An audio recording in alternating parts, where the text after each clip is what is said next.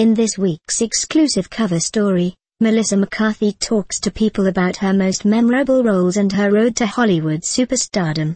From her Oscar-nominated turn as bawdy, overly self-confident sister of the groom in Bridesmaids to her office wallflower turned secret agent in her #1 box office hit Spy, she prides herself on finding the streak of sanity in the craziest of characters.